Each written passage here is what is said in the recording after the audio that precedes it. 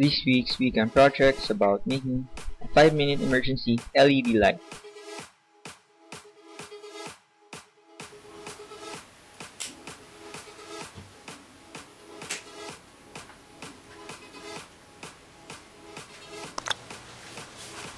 This is the LED emergency light I made 5 minutes ago.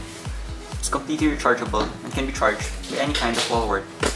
Just make sure it's powered by 5 volts. All you need to do is just plug it in.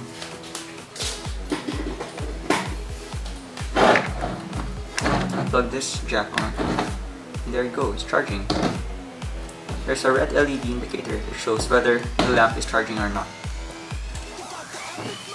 Here you go.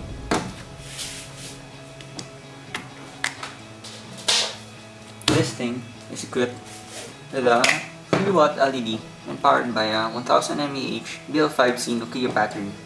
So I kinda recycled it from trash. And this thing has a switch. This is a 3-watt LED.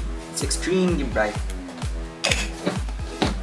The best part about this lamp is that you can detach the flashlight part from the jar, so you can use it as a lamp during blackouts as a flashlight. Okay, let's test it somewhere dark.